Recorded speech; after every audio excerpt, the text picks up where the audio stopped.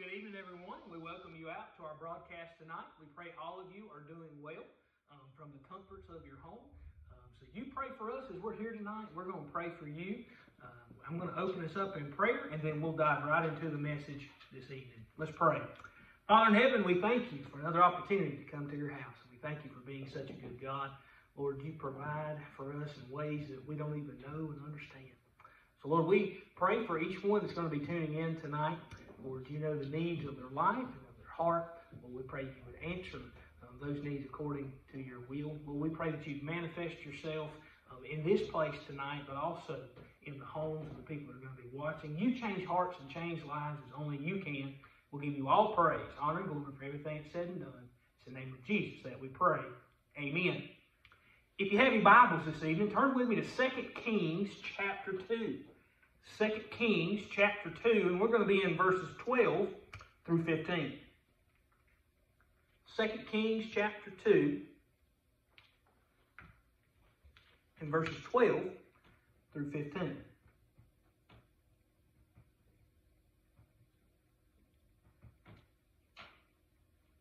The Bible says this, "And Elisha saw it, and he cried, my father, the chariot of Israel and the horsemen thereof. And he saw him no more. And he took hold of his own clothes and rent them in two pieces. He took up also the mantle of Elijah that fell from him and went back and stood by the bank of Jordan. And he took the mantle of Elisha that fell from him and smote the waters and said, Where is the Lord God of Elijah? And when he also had smitten the waters, they parted hither and thither, and Elisha went over.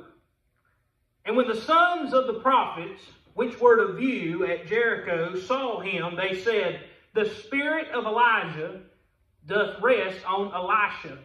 And they came to meet him, and bowed themselves to the ground before him." Let's pray. Father in heaven, we thank you for another opportunity to come, Lord, to worship you tonight, and Lord, to preach your pure, holy, infallible word. Lord, we're thankful for your word tonight. Lord, I pray that you'd cleanse me of self and sin. Lord, fill me with you tonight. Lord, just hide me behind the cross and use me as a vessel to be used for your glory. Lord, as you preach tonight, we'll give you all praise, honor, and glory for everything that's said and done. In the name of Jesus that we pray. Amen. The context of Scripture in which we're in tonight, to bring you up to speed where we are here in verses 12 through 15, which we've read. You'll find that the prophet Elijah is preparing to be taken up into heaven. And Elijah takes Elisha over the Jordan River.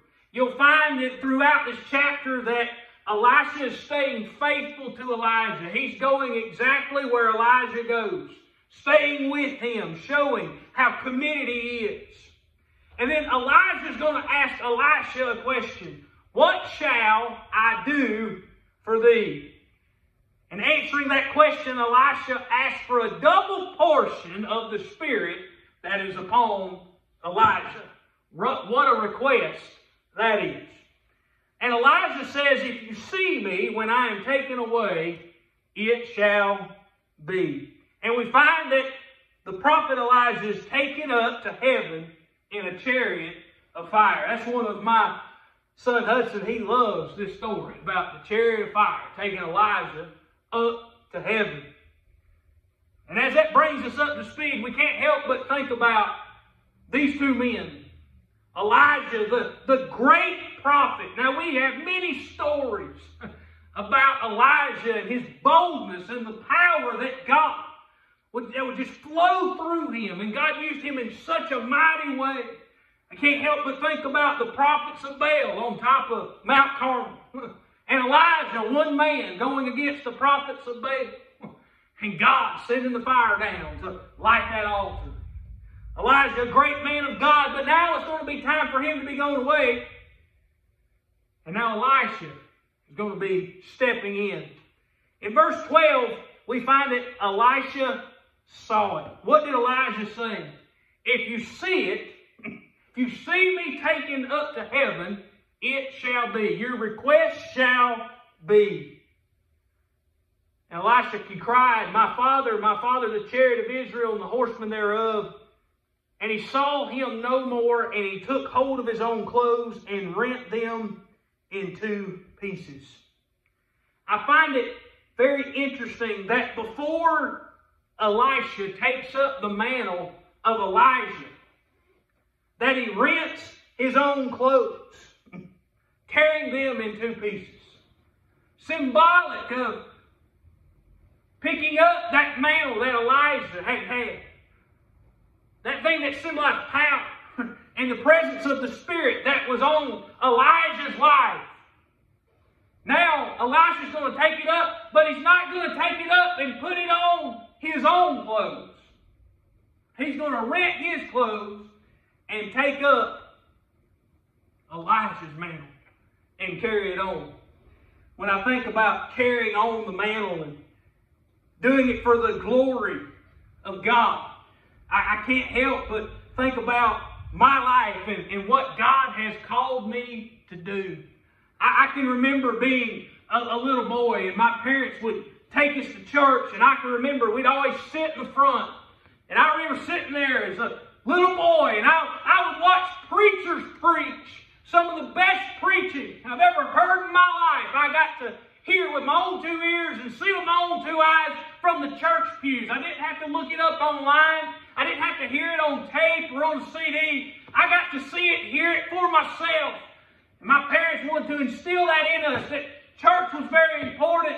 And I would remember seeing these men of God, and I would follow them with my eyes as they would get behind a sacred desk, and it seemed like they just preached with such passion and power and zeal. And I can remember being a little boy sitting there watching my heroes preach. And I can remember thinking to myself, God, if you were to ever call me to preach, that's how I want to do it. That's how I want to do it. I want to preach it in power, with passion and zeal. Little did I know what God would have planned for my life.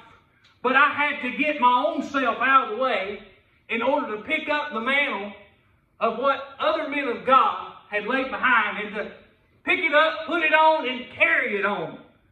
I couldn't help but think about my passion that I have and just the joy that I see in young preachers. I guess people still classify me as one. I'm only 32 years old, so people still classify me as a young preacher, even though there are others that are a whole lot younger than I am. And I love seeing young preachers that are filled with passion and zeal, and they want to serve and they want to learn. And man, I pray for my ministry that I can be that kind of mentor that can take them under my wing. I pray that I'm that type of pastor that I can look down one day and there's a group of young men sitting in the front with their Bibles in their lap that I can throw in the car and take them to meetings with me and different things, and just pour into them and mentor them, and they can see, hey, this calling that my pastor has is the same calling I've got on my life. And I want to proclaim the gospel, and I want to do what God called me to do. Elisha, he's asked for a double portion. A double portion of what was on Elijah. I couldn't help but think about when I came to become the pastor here at Big Level. And I walked through the door, and I looked, and they've got pictures of former pastors there on the wall. And I didn't know this before I came out here, but Everett Wallace was a pastor here. Now, I grew up listening to Everett Wallace preach over at Ingleside Baptist Church. But I didn't know Everett Wallace had been a pastor here from 1984 to 1989. And as I got into the meeting with the search committee and the deacons, and we decided that we would go forward with preaching a trial sermon and going to vote, we'd become the new pastor here at Big Level Baptist Church. They told me a story. They said that when Preacher Wallace was here in the 80s, said that one time he got all the deacons together with himself, and they came out and they gathered around this very pulpit that we have in here right now. And they prayed that night that no man of God would ever get behind the desk and preach unless he had the power of God on him. Now, I don't know about you, but when I'm in this place and I'm behind this desk, I feel something from another world. This is a special place. I tell people all the time, this is the most liberty I've ever had to preach is in this building right here with these people. There's liberty here. There's freedom here. There's power here. And I believe it all goes back to a man of God with a group of deacons praying about this pulpit and praying that the power of God would be on the man that got behind the desk. And I thought about myself picking up a mantle, this legacy that this great man of God had, and Brother Robert Orr and all the men that have been preaching here and to carry on. Man, it gets me excited to think about that. But I got to get out of myself's way. Got to get out of self's way to take up that mantle. You see, when God calls you to do something, whether it be teach Sunday school, whether it be work in children's ministry, whether it be work in youth ministry, whether it be drive a bus, whether it be cut the grass, be a treasurer, church clerk, whatever He calls you to do, if you want the power of God to be upon you as you serve in those capacities, get out of the way. Get out of the way. Pick up that mantle, but he rent his clothes, and he took up also the mantle of Elijah that fell from him, and went back and stood by the bank of Jordan. He takes up the mantle. Now, if you look back at verse 8 of chapter 2, you'll find that Elijah took his mantle and wrapped it together and smote the waters, and they were divided hither and thither, so that they too went over on dry ground. What had Elisha just experienced? He had experienced Elijah using that mantle, God parting the waters. And now Elijah has been taken up into heaven, and his mantle fell from him. And now Elisha is picking up that very same mantle. I don't see in verse 13 where Elisha picked up the mantle and he went and said, "Look at me, look at me, look at me." I don't see where he says, "Man, I'm the best now. I got it." I don't see that in that passage of Scripture. But rather, I see a man who took up the mantle of Elisha and went back and stood by the bank of Jordan. When we take up the mantle, we do it in humility. We don't do it in pride and arrogance. And I want to remind you, taking up the mantle will humble you. When you think about exactly what it symbolizes and the power upon your life. And God's going to prove His power to Elisha. And He took the mantle of Elijah that fell from him in verse 14 and smote the waters and said, "Where is the Lord God of Elijah?" And when he also had smitten the waters, they parted hither and thither, and Elisha went over. And when the sons of the prophets, which were to view at Jericho, saw him, they said, "The spirit of Elijah doth rest on Elisha." And they came to meet him and bowed themselves to the ground before him. Where is the Lord God of Elisha? It's not a question in arrogance, but rather it's a question in faith. God was going to reveal Himself to Elisha. God was going to reveal His power that had just come upon Elisha in this very moment. And the waters parted. Not only is this going to be proven to Elisha, but it's going to be proven to the sons of the prophets as they view. And they said, "The spirit of Elijah doth rest on Elisha. And they came to meet him and bowed themselves to the ground before him. Hey, they come, they proclaim, and they bow. Knowing that the Spirit that was on Elijah is now resting on Elisha. The great, marvelous works that God did through Elijah, and that same power now rests on Elisha. Elisha is going to have the opportunity now to carry the mantle.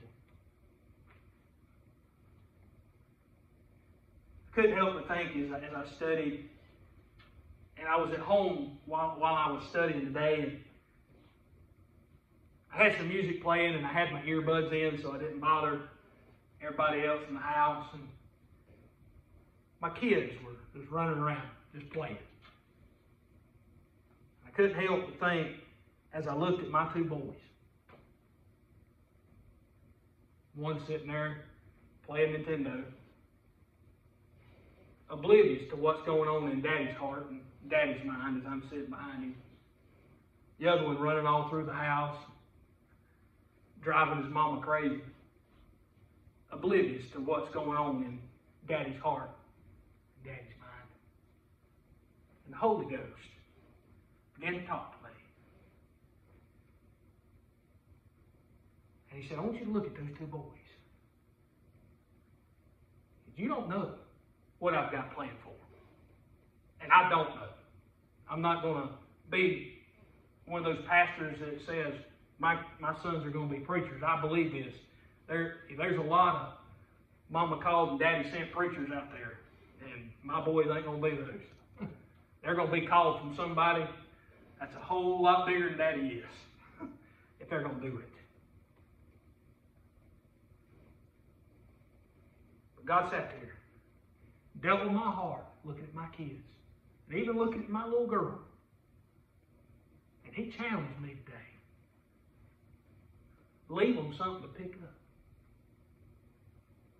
Leave them something to pick up. Because the same power that's upon you be upon them. Because God's not limited. I look at my Bible. I've had this Bible since 2006. It's worn a little bit. I love this Bible. I've got other Bibles, but this is the one that I tote and I preach out of. It's just special to me. I've got different writings and different highlights in it. It's got one portion of Genesis that my daughter got an ink pen and she decided to give me some artwork. So I made sure I left her a little autograph down there and let her know that she did that. But this Bible is special to me because it's God's pure, holy, infallible word. And it was given to me, and it's the Bible that I preach out of. And I don't know what God's plan is. But one day it may just come that I take my last breath here and I take my first breath in another world. Nothing pleased my heart more than to see one of my kids pick up Daddy's Bible and say, God, the same power that you put on my daddy's life, the same passion and the same zeal that you put on my daddy's life, God, I'd love to have a double portion of it.